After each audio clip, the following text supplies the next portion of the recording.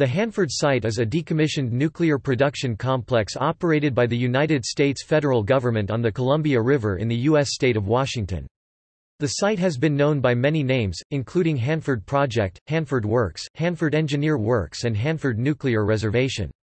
Established in 1943 as part of the Manhattan Project in Hanford, south-central Washington, the site was home to the B reactor, the first full-scale plutonium production reactor in the world. Plutonium manufactured at the site was used in the first nuclear bomb, tested at the Trinity site, and in Fat Man, the bomb detonated over Nagasaki, Japan. During the Cold War, the project expanded to include 9 nuclear reactors and 5 large plutonium processing complexes, which produced plutonium for most of the more than 60,000 weapons built for the U.S. nuclear arsenal. Nuclear technology developed rapidly during this period, and Hanford scientists produced major technological achievements. Many early safety procedures and waste disposal practices were inadequate, and government documents have confirmed that Hanford's operations released significant amounts of radioactive materials into the air and the Columbia River. In 1989, the state of Washington Department of Ecology, U.S. Environmental Protection Agency (EPA), and U.S. Department of Energy (DOE) entered into the Tri-Party Agreement which sets targets, or milestones, for cleanup. EPA and Ecology share regulatory oversight based on CERCLA Superfund and RCRA. The weapons production reactors were decommissioned at the end of the Cold War, and decades of manufacturing left behind 53 million U.S. gallons (200,000 cubic meters) of high-level radioactive waste stored within 177 storage tanks, an additional 25 million cubic feet (710,000 cubic meters) of solid radioactive waste, and 200 square miles (520 square kilometers) of contaminated groundwater beneath the site. In 2011, DOE, the federal agency charged with overseeing the site, interim stabilized 149 single-shell tanks by pumping nearly all of the liquid waste out into 28 newer double-shell tanks. Solids, known as salt cake and sludge, remained. DOE later found water intruding into at least 14 single-shell tanks and that one of them had been leaking about 640 U.S. gallons 2,400 L, 530 imp gal per year into the ground since about 2010. In 2012, DOE discovered a leak also from a double-shell tank caused by construction flaws and corrosion in the bottom, and that 12 double-shell tanks have similar construction flaws. Since then, the DOE changed to monitoring single-shell tanks monthly and double-shell tanks every 3 years, and also changed monitoring methods. In March 2014, the DOE announced further delays in the construction of the waste treatment plant, which will affect the schedule for removing waste from the tanks. Intermittent discoveries of undocumented contamination have slowed the pace and raised the cost of cleanup. In 2007, the Hanford site represented 60% of high-level radioactive waste by volume managed by the U.S. Department of Energy and 7 to 9% of all nuclear waste in the United States. The DOE manages 15% of nuclear waste in the U.S., with the remaining 85% being commercial spent nuclear fuel. Hanford is currently the most contaminated nuclear site in the United States and is the focus of the nation's largest environmental cleanup. Besides the cleanup project, Hanford also hosts a commercial nuclear power plant, the Columbia Generating Station, and various centers for scientific research and development, such as the Pacific Northwest National Laboratory and the LIGO Hanford Observatory. On November 10, 2015, it was designated as part of the Manhattan Project National Historical Park alongside other sites in Oak Ridge and Los Alamos. Geography. The Hanford site occupies 586 square miles, 1,518 square kilometers, roughly equivalent to half of the total area of Rhode Island, within Benton County, Washington. This land is closed to the general public. It is a desert environment receiving under 10 inches of annual precipitation, covered mostly by shrub steppe vegetation.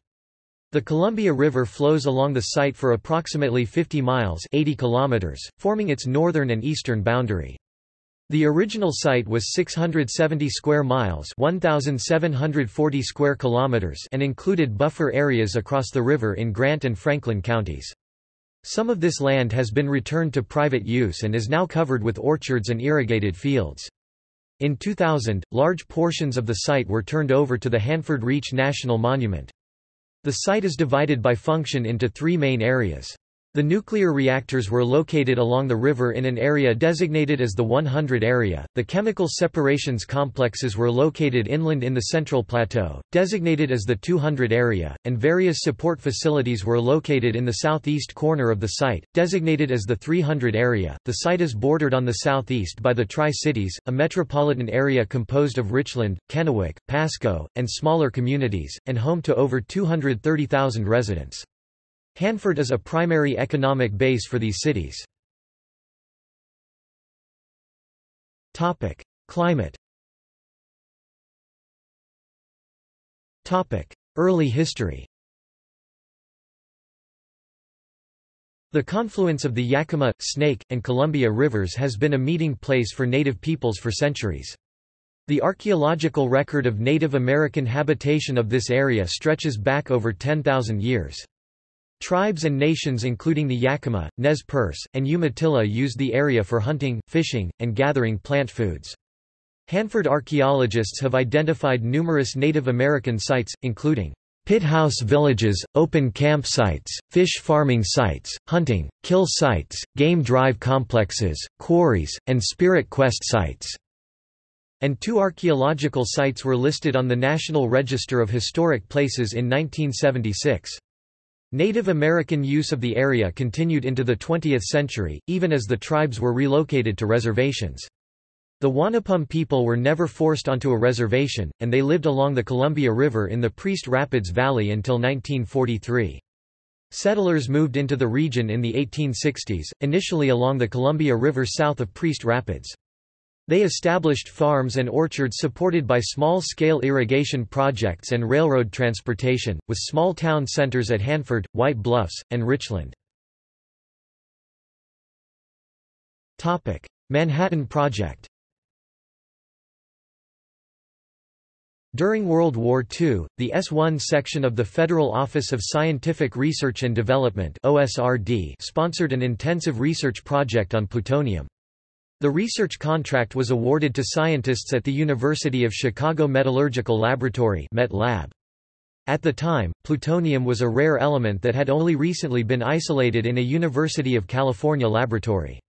The Met Lab researchers worked on producing chain-reacting piles of uranium to convert it to plutonium and finding ways to separate plutonium from uranium. The program was accelerated in 1942, as the United States government became concerned that scientists in Nazi Germany were developing a nuclear weapons program. Site selection.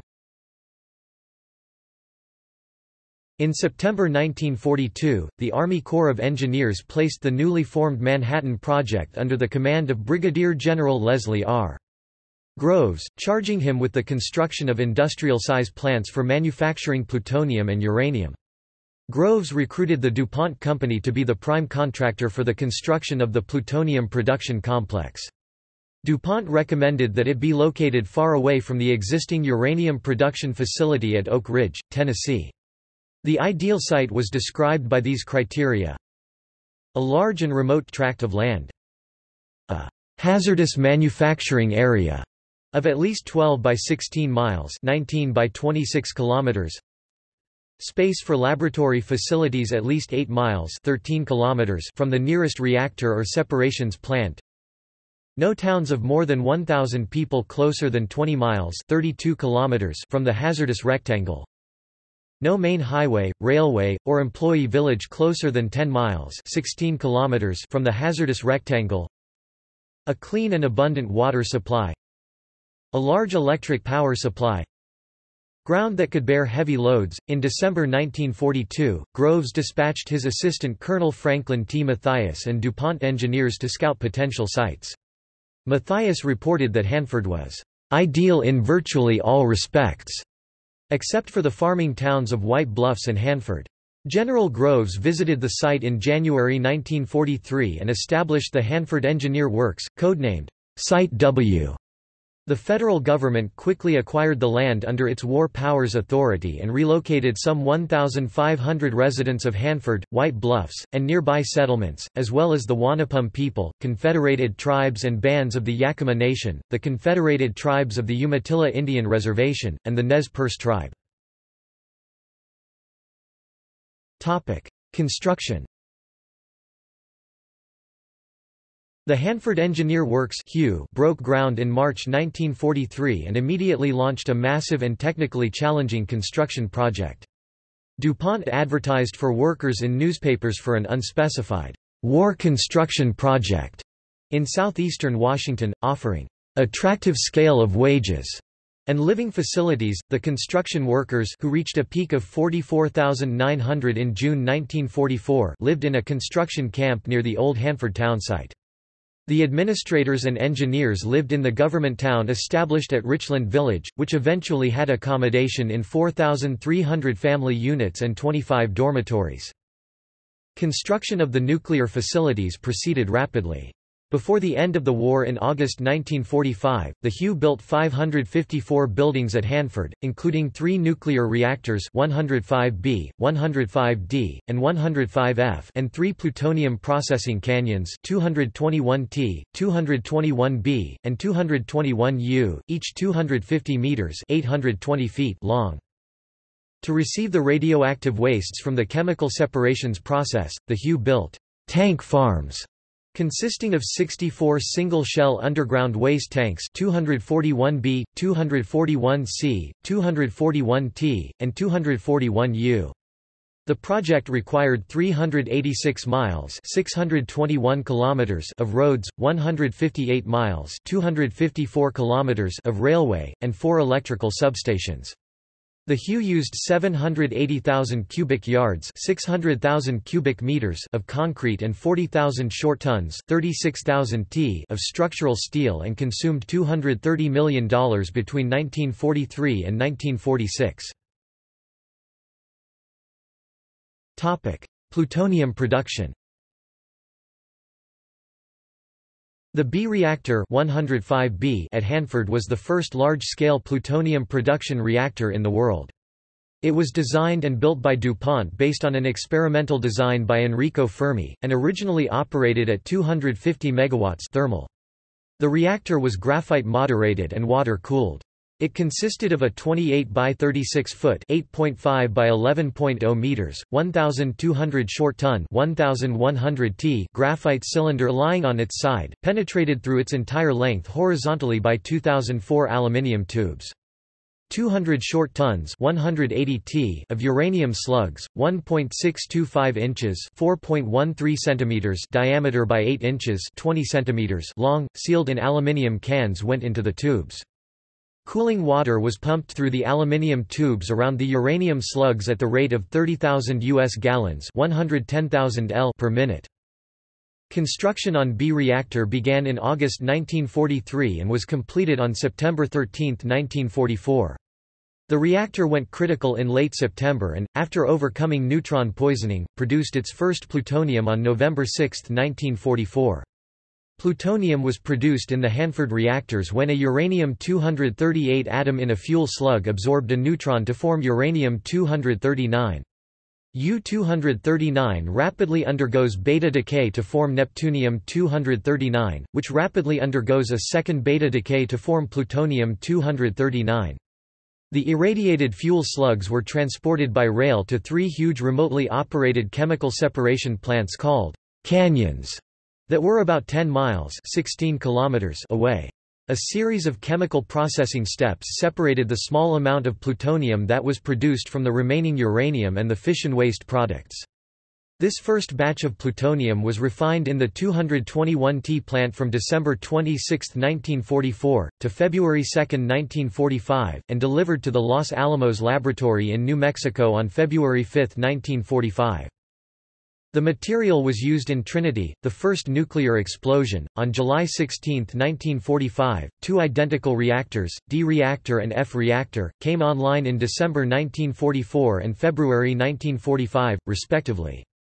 By April 1945, shipments of plutonium were headed to Los Alamos every 5 days, and Hanford soon provided enough material for the bombs tested at Trinity and dropped over Nagasaki.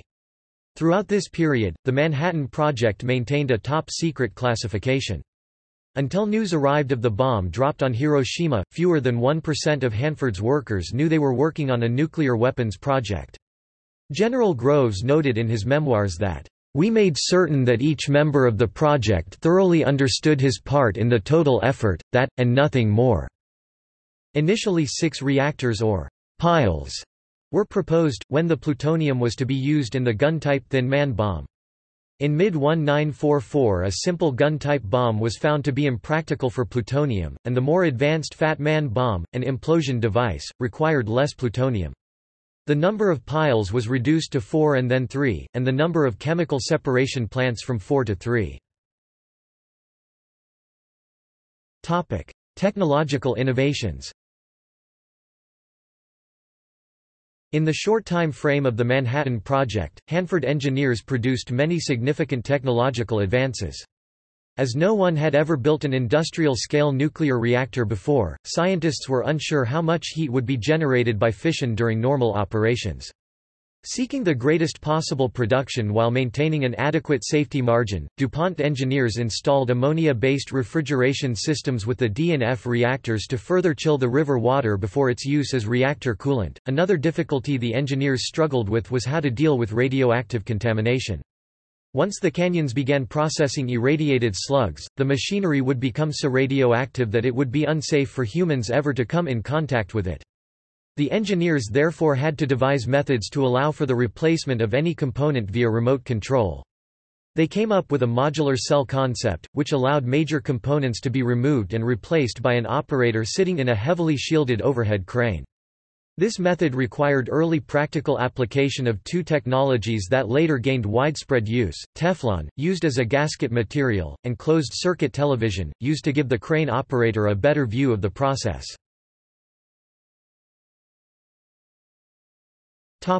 Cold War expansion. In September 1946, the General Electric Company assumed management of the Hanford Works under the supervision of the newly created Atomic Energy Commission. As the Cold War began, the United States faced a new strategic threat in the rise of the Soviet nuclear weapons program. In August 1947, the Hanford Works announced funding for the construction of 2 new weapons reactors and research to develop a new chemical separations process, entering a new phase of expansion. By 1963, the Hanford Site was home to 9 nuclear reactors along the Columbia River, 5 reprocessing plants on the Central Plateau, and more than 900 support buildings and radiological laboratories around the site. Extensive modifications and upgrades were made to the original 3 World War II reactors, and a total of 177 underground waste tanks were built. Hanford was at its peak production from 1956 to 1965. Over the entire 40 years of operations, the site produced about 63 short tons 57 t of plutonium, supplying the majority of the 60,000 weapons in the U.S. arsenal. Uranium-233 was also produced. In 1976, a Hanford technician named Harold McCluskey received the largest recorded dose of americium following a laboratory accident. Due to prompt medical intervention, he survived the incident and died 11 years later of natural causes. Decommissioning. Most of the reactors were shut down between 1964 and 1971, with an average individual lifespan of 22 years. The last reactor, N reactor, continued to operate as a dual-purpose reactor, being both a power reactor used to feed the civilian electrical grid via the Washington Public Power Supply System (WPPSS) and a plutonium production reactor for nuclear weapons. N reactor operated until 1987. Since then, most of the Hanford reactors have been entombed, cocooned, to allow the radioactive materials to decay, and the surrounding structures have been removed and buried. The B reactor has not been cocooned and is accessible to the public on occasional guided tours. It was listed on the National Register of Historic Places in 1992, and some historians advocated converting it into a museum. B reactor was designated a National Historic Landmark by the National Park Service on August 19, 2008. Later operations. The United States Department of Energy assumed control of the Hanford Site in 1977. Although uranium enrichment and plutonium breeding were slowly phased out, the nuclear legacy left an indelible mark on the Tri-Cities. Since World War II, the area had developed from a small farming community to a booming atomic frontier, to a powerhouse of the nuclear industrial complex. Decades of federal investment created a community of highly skilled scientists and engineers. As a result of this concentration of specialized skills, the Hanford Site was able to diversify its operations to include scientific research, test facilities, and commercial nuclear power production.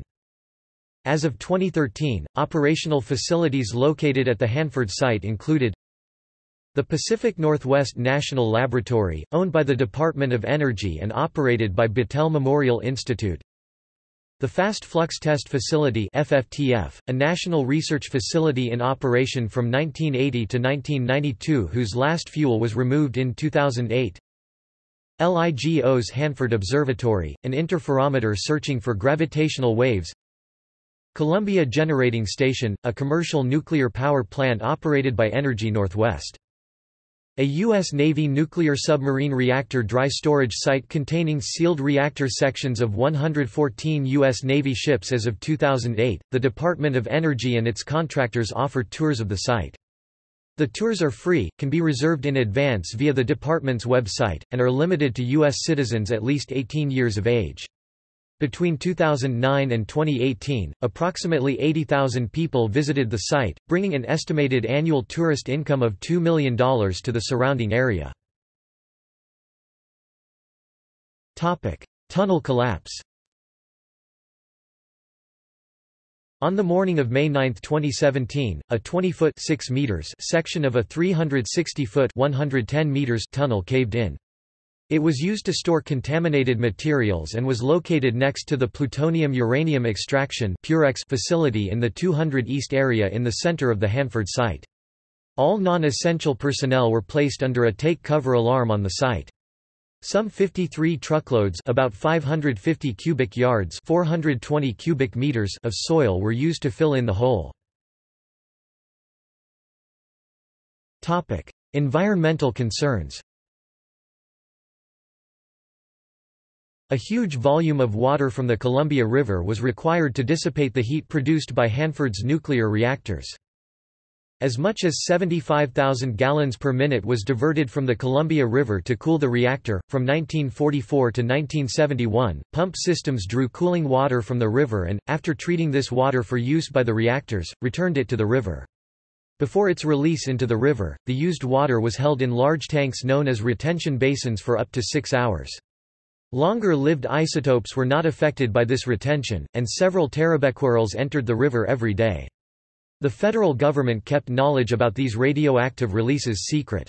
Radiation was later measured 200 miles (320 kilometers) downstream as far west as the Washington and Oregon coasts. The plutonium separation process resulted in the release of radioactive isotopes into the air, which were carried by the wind throughout southeastern Washington and into parts of Idaho, Montana, Oregon, and British Columbia. Downwinders were exposed to radionuclides, particularly iodine-131, with the heaviest releases during the period from 1945 to 1951. These radionuclides entered the food chain via dairy cows grazing on contaminated fields. Hazardous fallout was ingested by communities who consumed radioactive food and milk. Most of these airborne releases were a part of Hanford's routine operations, while a few of the larger releases occurred in isolated incidents. In 1949, an intentional release known as the Green Run released 8,000 curies of iodine-131 over 2 days. Another source of contaminated food came from Columbia River fish, an impact felt disproportionately by Native American communities who depended on the river for their customary diets. A U.S. government report released in 1992 estimated that 685,000 curies of radioactive iodine-131 had been released into the river and air from the Hanford Site between 1944 and 1947. Beginning in the 1960s, scientists with the U.S. Public Health Service published reports about radioactivity released from Hanford, and there were protests from the health departments of Oregon and Washington. In response to an article in the Spokane Spokesman Review in September 1985, the Department of Energy announced to declassify environmental records and, in February 1986, released 19,000 pages of previously unavailable historical documents about Hanford's operations. The Washington State Department of Health collaborated with the citizen-led Hanford Health Information Network to publicize data about the health effects of Hanford's operations. HHIN reports concluded that residents who lived downwind from Hanford or who used the Columbia River downstream were exposed to elevated doses of radiation that placed them at increased risk for various cancers and other diseases, particularly forms of thyroid disease. A mass tort lawsuit brought by 2,000 Hanford downwinders against the federal government spent many years in the court system. In 2005, 2 of 6 plaintiffs who went to trial were awarded $500,000 in damages. In October 2015, the Department of Energy resolved the final cases. They paid more than $60 million in legal fees and $7 million in damages. Since 2003, radioactive materials are known to be leaking from Hanford into the environment. The highest tritium concentration detected in Riverbank Springs during 2002 was 58,000 pci/L, 2,100 becquerels per liter at the Hanford town site.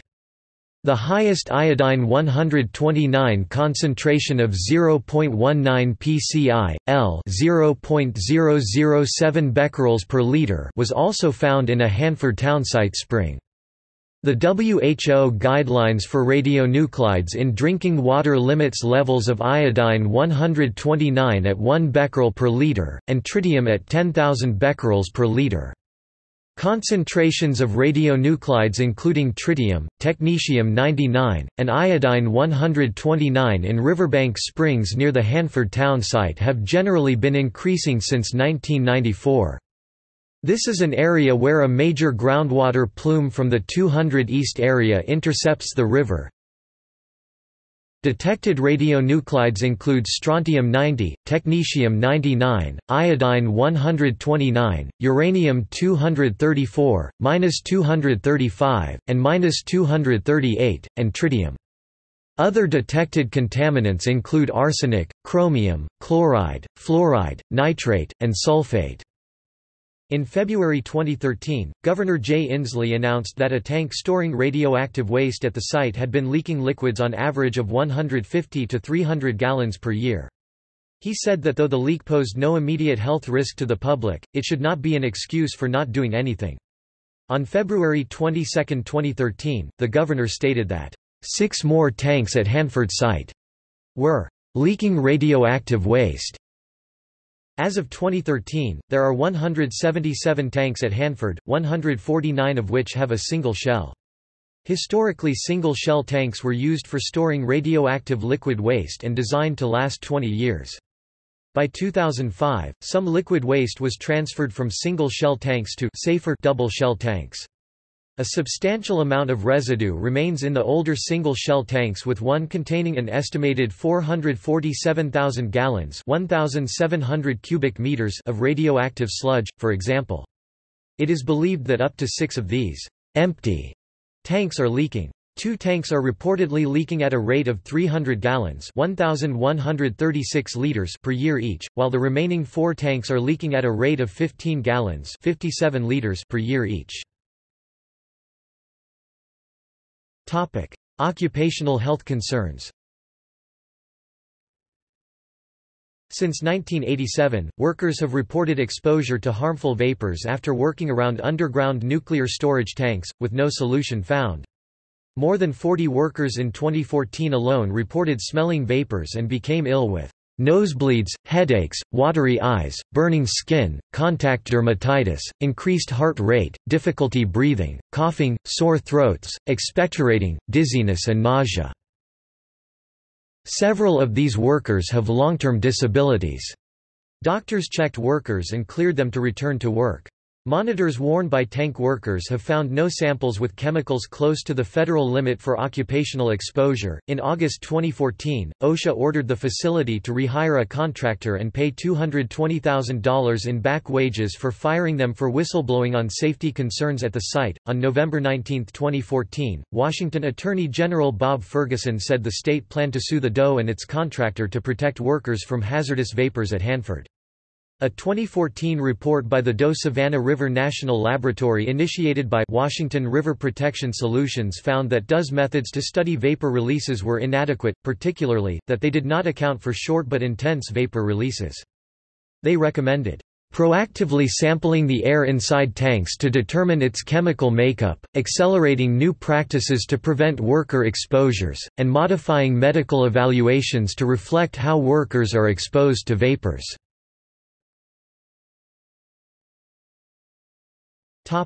Cleanup under Superfund. On June 25, 1988, the Hanford Site was divided into 4 areas and proposed for inclusion on the National Priorities List. On May 15, 1989, the Washington Department of Ecology, the United States Environmental Protection Agency, and the Department of Energy entered into the Tri-Party Agreement, which provides a legal framework for environmental remediation at Hanford.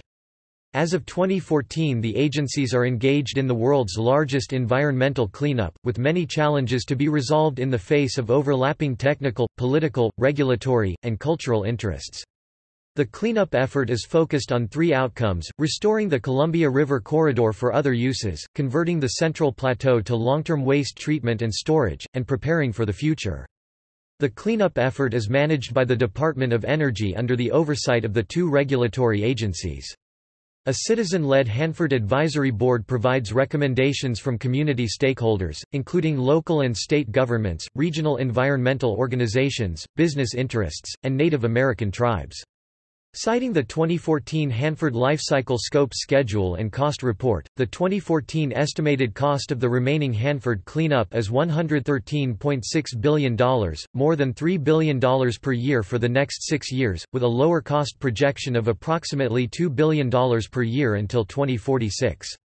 About 11,000 workers are on site to consolidate, clean up, and mitigate waste, contaminated buildings, and contaminated soil. Originally scheduled to be complete within 30 years, the cleanup was less than half finished by 2008. Of the 4 areas that were formally listed as Superfund sites on October 4, 1989, only one has been removed from the list following cleanup. While major releases of radioactive material ended with the reactor shutdown in the 1970s and many of the most dangerous wastes are contained, there are continued concerns about contaminated groundwater headed toward the Columbia River and about workers' health and safety. The most significant challenge at Hanford is stabilizing the 53 million U.S. gallons (200 million L, 44 million imp-gal) of high-level radioactive waste stored in 177 underground tanks. By 1998, about a third of these tanks had leaked waste into the soil and groundwater.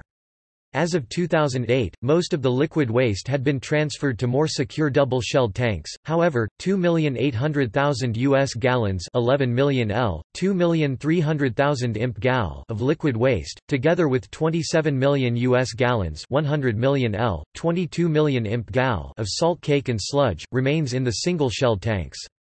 DOE lacks information about the extent to which the 27 double-shell tanks may be susceptible to corrosion. Without determining the extent to which the factors that contributed to the leak in I-102 were similar to the other 27 double-shell tanks, DOE cannot be sure how long its double-shell tanks can safely store waste. That waste was originally scheduled to be removed by 2018. As of 2008, the revised deadline was 2040. Nearby aquifers contain an estimated 270 billion U.S. gallons (1.0 times 1012 L, 2.2 times 1011 imp-gal) of contaminated groundwater as a result of the leaks. As of 2008, 1 million U.S. gallons (3,800,000 L, 830,000 imp-gal) of radioactive waste is traveling through the groundwater toward the Columbia River. This waste is expected to reach the river in 12 to 50 years if cleanup does not proceed on schedule. The site includes 25 million cubic feet (710,000 cubic meters) of solid radioactive waste. Under the tri-party agreement, lower-level hazardous wastes are buried in huge lined pits that will be sealed and monitored with sophisticated instruments for many years. Disposal of plutonium and other high-level wastes is a more difficult problem that continues to be a subject of intense debate. As an example, plutonium-239 has a half-life of 24,100 years, and a decay of 10 half-lives is required before a sample is considered to cease its radioactivity. In 2000, the Department of Energy awarded a $4.3 billion contract to Bechtel, a San Francisco-based construction and engineering firm, to build a vitrification plant to combine the dangerous wastes with glass to render them stable. Construction began in 2002. The plant was originally scheduled to be operational by 2011, with vitrification completed by 2028. According to a 2012 study by the General Accounting Office, there were a number of serious unresolved technical and managerial problems. As of 2013, estimated costs were $13.4 billion, with commencement of operations estimated to be in 2022 and about 3 decades of operation. In May 2007, state and federal officials began closed-door negotiations about the possibility of extending legal cleanup deadlines for waste vitrification in exchange for shifting the focus of the cleanup to urgent priorities, such as groundwater remediation. Those talks stalled in October 2007. In early 2008, a $600 million cut to the Hanford cleanup budget was proposed. Washington state officials expressed concern about the budget cuts, as well as missed deadlines and recent safety lapses at the site, and threatened to file a lawsuit alleging that the Department of Energy was in violation of environmental laws. They appeared to step back from that threat in April 2008 after another meeting of federal and state officials resulted in progress toward a tentative agreement. During excavations from 2004 to 2007, a sample of purified plutonium was uncovered inside a safe in a waste trench, and has been dated to about the 1940s, making it the second oldest sample of purified plutonium known to exist.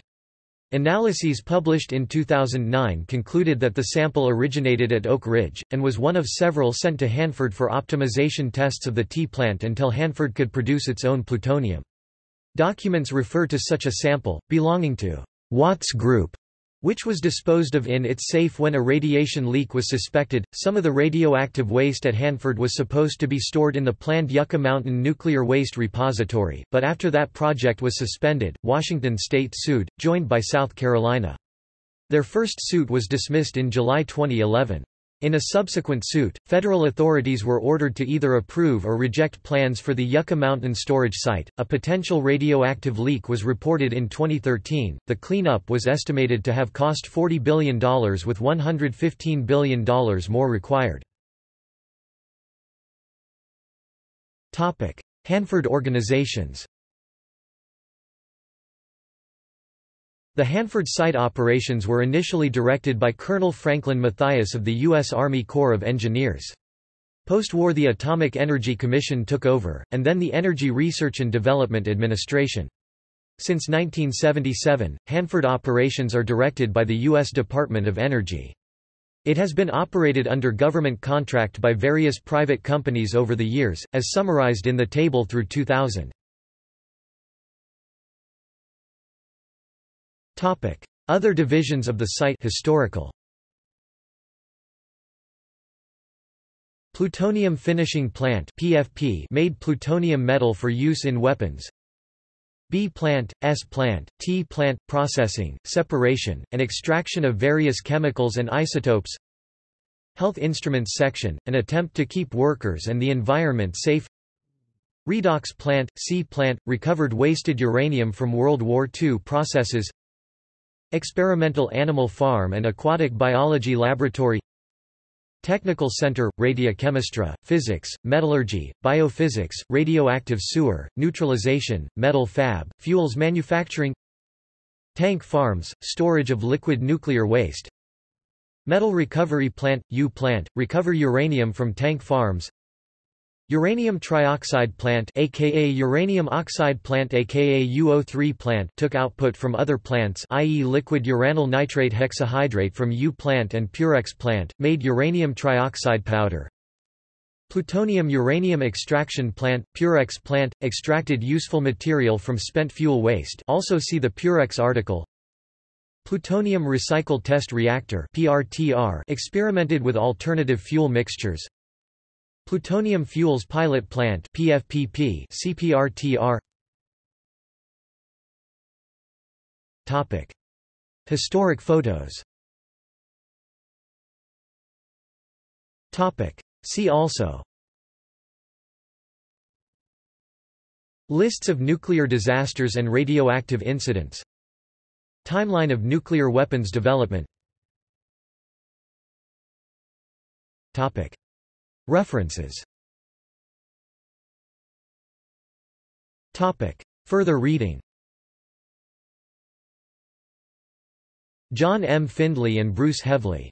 Atomic Frontier Days, Hanford and the American West, University of Washington Press, 2011, 368 pages, explores the history of the Hanford Nuclear Reservation and the Tri-Cities of Richland, Pasco, and Kennewick, Washington. External links.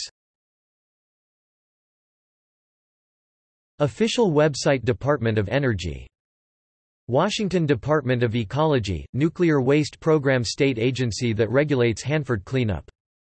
U.S. Environmental Protection Agency federal agency that regulates Hanford cleanup.